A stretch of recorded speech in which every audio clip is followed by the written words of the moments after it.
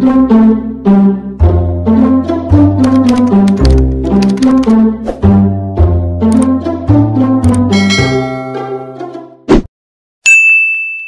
guys, this is Kim Aiza and welcome back to my channel. And if you're new to my channel, welcome! And please don't forget to subscribe and click the notification bell para updated kayo whenever I upload a new videos. So for today's video ay magbumukbang tayo plus taste test ng donuts! So ayan, ito yung ibang klase ng donuts na walang butas sa gitna. So hindi natin kailangan yung friend natin na mahaba yung baba. Char! Sorry maan. Meron tayong donut dito na merong cheese na filling sa loob and then meron siyang something coated.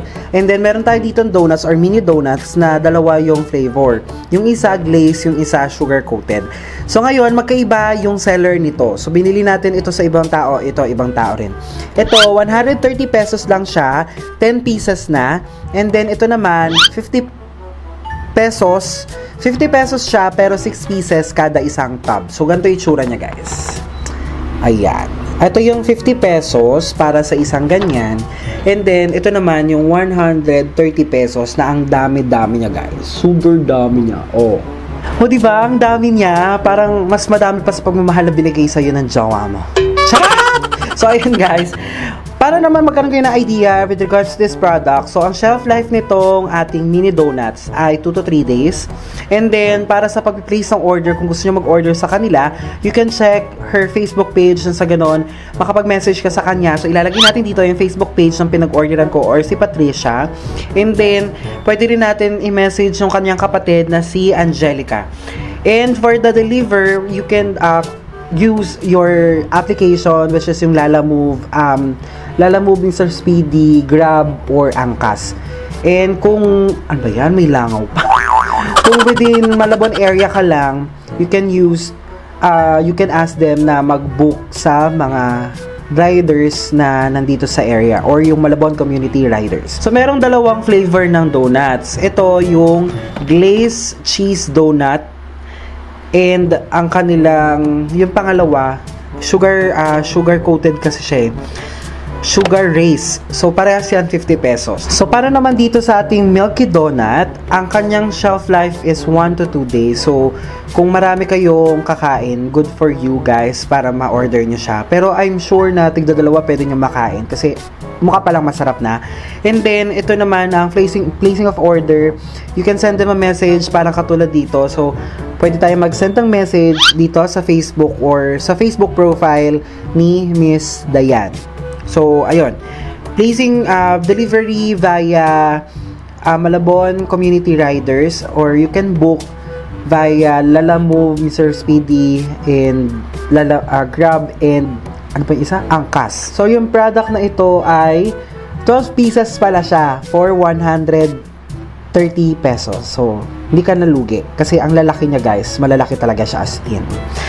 So, yun, yung contact number nila, ipopost lang din natin dito para nang sa ganun. Ayan, yung number dito, and then yung number dito, para nang sa ganun, kung gusto nyo siyang tawagan, kung gusto nyo silang tawagan, pwede na kayo mag-order sa kanila. So, ayun guys, titaste test na tayo, tikman na natin siya guys. I'm so excited, oh my God! You know naman what I got, diba? Pagdating sa mga tastes, yung taste buds ko pang matamis talaga. So, ayun guys, tikman na natin! Saan tayo mag-start? Gusto ko dito muna kasi ito yung malaki-laki ito medyo eh. Kaya dito muna tayo sa something camera. Sabi ni ma'am dun sa ano niya, sa post niya, ano daw to, parang kasing lasa or kahawig ng lasa ng Krispy Kreme glaze. So tikman na natin siya guys.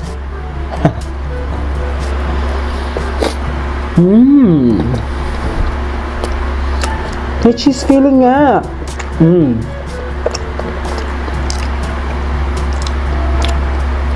Meron siyang cheese sa loob.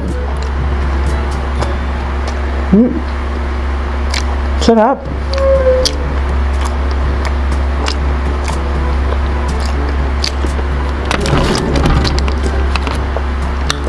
Malambot yung tinapay, hindi magaspang.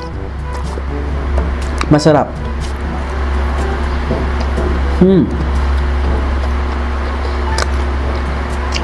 Ang dami lang.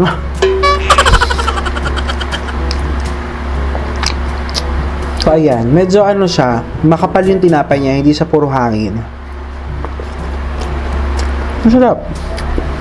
In fairness. So, ngayon, tikman naman natin yung sugar-coated.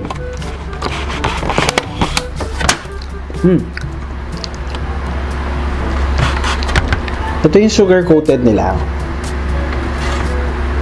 Ayan. O, diba? Same size lang din naman siya lahat. So, ayan. Masarap din naman.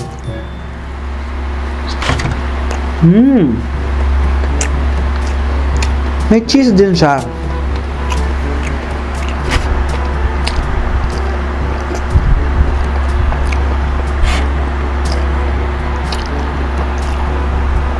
May cheese din siya, guys. Sarap.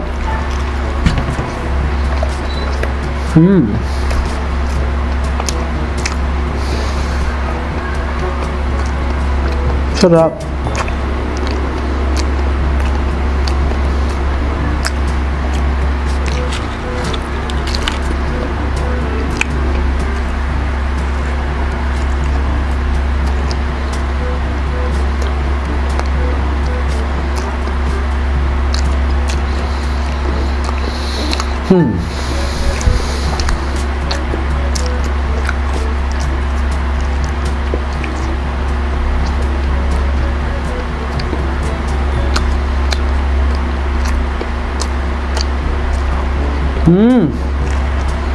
Sabi ko, nisip ko, parang may something na kulang. Parang may something na may missing, may hinahanap ka. Yung pala kape. Hindi ko natimba yung kape. Para dito sana. Pero, okay lang, masarap pa rin naman siya. Perfect partner ito ng coffee. Ang sarap, guys. Now, dito naman tayo sa donut or yung kanilang Milky Donuts. Ang in-order ko kasi yung ensaymada na parang katulad ng sa Mary Grace, pero wala daw nun. So ito na yung in-order natin kung ano yung meron. Tikman na natin siya, guys. Ang laki niya. Paano to? Oh, ang laki, ang taba. Oh my god. Ang taba, ang laki, ang haba. Oh my god, I'm so excited.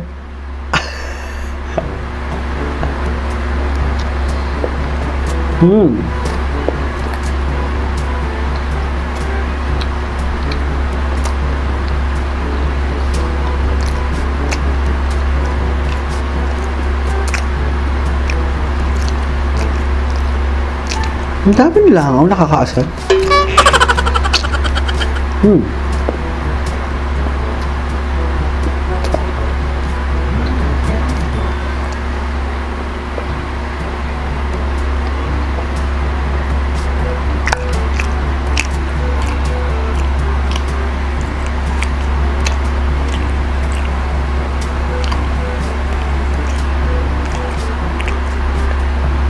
Ayun, this is from Laguna pa.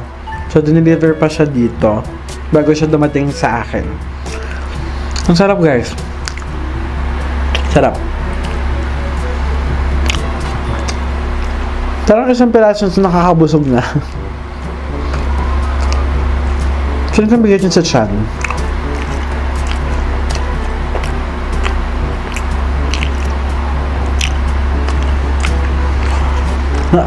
Nakangalan ko yan.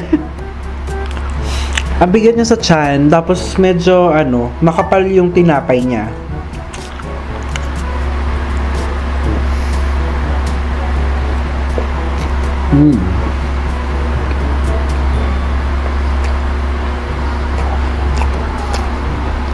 Kulang din sa kape. Ang sarap talaga ng tinapay pag sa kape, no? Ewan ko kung tayo lang yun o pati ibang bansa na nagsasawsaw pa sa kape, tapos bago kainin. Ba't nabusog ako?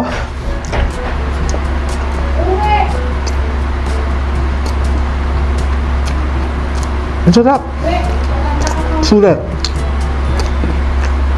So ayun, guys, na-inspire lang ako na ipagpatuloy yung pagtulong sa mga local businesses or yung support local. Parang sa gano'n naman, matulungan naman natin yung mga tao or yung mga nagbebenta nito kasi I'm sure na kaya sila nagbebenta kasi maybe merong nawalan ng trabaho sa family or mismo yung nagbebenta ay nawalan ng trabaho kaya sila nagbebenta. Ngayon, in just a simple way, matulungan man lang natin sila na mag-earn ng cash or mag-earn ng pera nang sa ganun meron silang panusto sa araw-araw. Yun yung masarap tulungan, yung talagang nagsisikap sa buhay, hindi yung nakalahad lang yung kamay, nag-aantay. So ayan, ito, yung mga nagbenta nito ay wala silang Facebook page, so meron lang silang Facebook mismo. So you can send them a message or you can send them via their number. Parang sa ganun makontak nyo sila. Guys, both products are good. Pwede sa kape, pwede nyo i-partner din sa juice. Pang merienda, ay ang perfect. Pang almusal, perfect din siya, guys. Ang sasarap nila pareha. Ito, sulit na sulit. Ito rin, sulit na sulit. 12 pieces siya for 130 pesos. Sobrang sulit to, guys. At makapal yung tinapay niya, mabigat siya sa tiyan. Ay, nako, perfect talaga. Aabot ka ng 2 days. And then, ito naman, yung sa ating mini donuts. Hawig din niya yung lasa nung sa Krispy Kreme. Talagang tama nga si ate, hawig nga niya yung lasa.